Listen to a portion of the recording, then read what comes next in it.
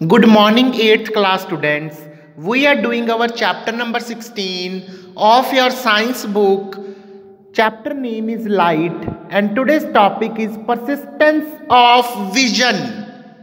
The image formed on the retina persists for 1 upon 16th of a second after we have stopped looking at the object.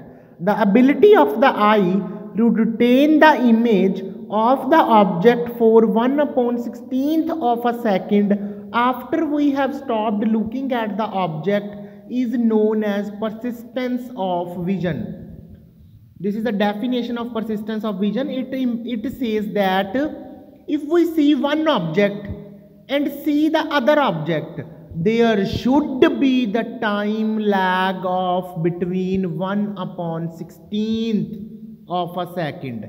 Then we will be able to recognize both the objects clearly. It means our eye have the ability to retain that image of the object for 1 upon 16th of a second. That is known as persistence of vision, and the phenomena of persistence of vision is employed in the motion picture projection, that is cinematography.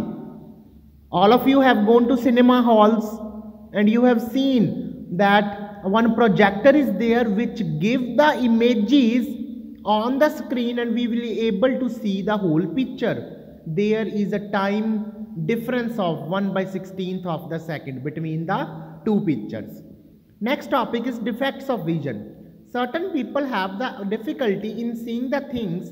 The abnormalities in the normal vision of the eye are called defects of vision or the defects of eyes. That what are the abnormalities?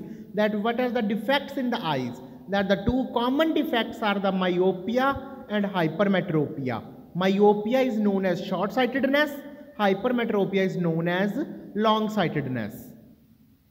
These are the two common defects that occur in the human eyes.